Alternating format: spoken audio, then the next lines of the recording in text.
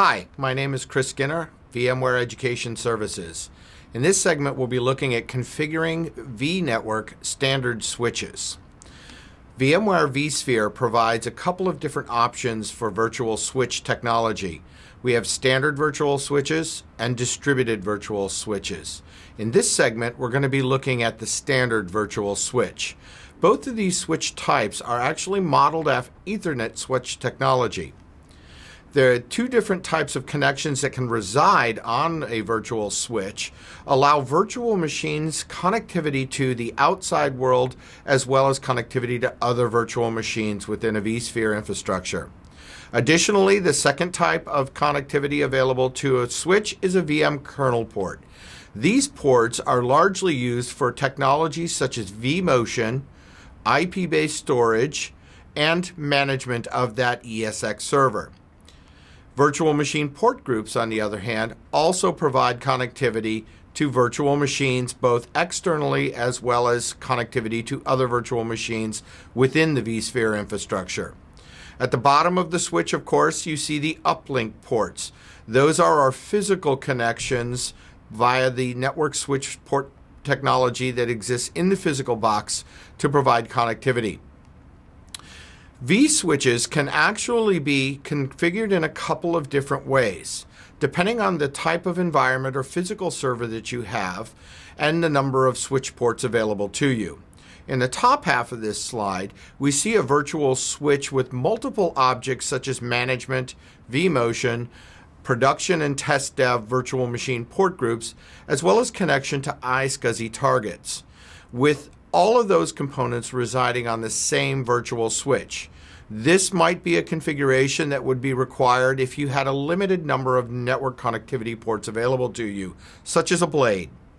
In the bottom half of this switch, if you have ample network switch technology available or network adapters available to your ESX server, you can segment these switches into very specific tasks and or functionalities. In the bottom half of this slide, you can see that we've segmented the management from the vMotion and the production and test dev environments, as well as our iSCSI storage target. You may also notice that each of these virtual switches at the bottom have the capability of having redundant physical connections to each of these virtual switches for high availability. To configure a virtual machine port group or create a virtual switch, we're now going to segue into a demonstration and show you how to actually create that. In this demonstration, I'm going to demonstrate how to create a new virtual switch, as well as adding a network adapter to that virtual switch, and also create a virtual machine port group that would allow a virtual machine to connect to that outside or other virtual machines in that environment. We start by navigating through the vSphere client and connecting to the vCenter server. In this particular instance here, I've selected the actual host onto which I'm going to create that virtual switch. Navigate under the hardware parameters to networking, under the configuration tab, and make sure that the vSphere standard switch view is selected. I then come over here. As you can see in my environment, I already have a standard switch that was part of the installation process of the ESX server. It is currently have a virtual machine port group, a management port interface on this, as well as a physical network adapter identified as VMNIC0 associated with this particular switch. As I said in the outset, we're going to create a new virtual switch, so we come over here to add networking. You can see in this dialog box that I have two choices for creating a connection type. Because we're creating a virtual switch that's going to contain connectivity for a virtual machine, we're going to leave the first option selected. Click on Next. I will be presented a list of physical network adapters that I can associate with this switch. In this context, I'm going to leave VMNIC selected as the network connection. Click Next. Here I'm given the opportunity to rename the actual port group that is associated with that virtual switch. In this case, because we're creating a virtual machine port group, I'm going to create something that will be relevant to my environment. In this case, I'll call it production. Optionally, you'll see that I have the ability to also add a VLAN ID. There are a number of VLAN options available for tagging in a virtual vSphere infrastructure environment. For now, I will leave that name to none. Click Next.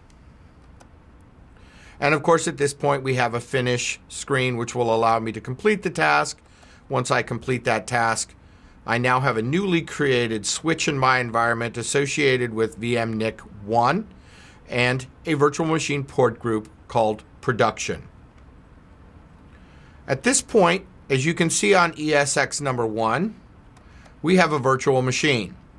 In order to provide connectivity to the outside world for this virtual machine, I'm simply going to right-click that VM, go to Edit Settings, click on the network adapter, and change the current selection from VM Network, which was associated with vSwitch 0, to the virtual machine port group that I created on vSwitch 1 called Production. Click OK. And at this point now I have reassigned, as you can see the task completing at the bottom, I've reassigned that virtual machine from its original VM Network virtual machine port group to the newly created Production port group that resides on vSwitch 1.